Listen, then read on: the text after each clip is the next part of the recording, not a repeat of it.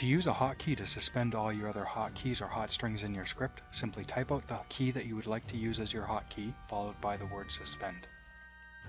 This will act as a toggle between suspend and enabled. If I have any hotkeys in my script, pressing F1 will disable them until I press F1 again. If you would like your script to start off with all the hotkeys and hot strings being disabled to begin with, at the top of your script in the auto execute area, simply type out suspend and on.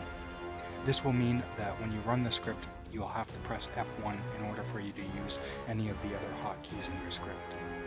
There's many other items in this topic that I can't cover in a video this short, so I'll leave a link in the description to a past tutorial that I had done on this topic that covers this in a little bit more detail, as well as a link to the documentation page.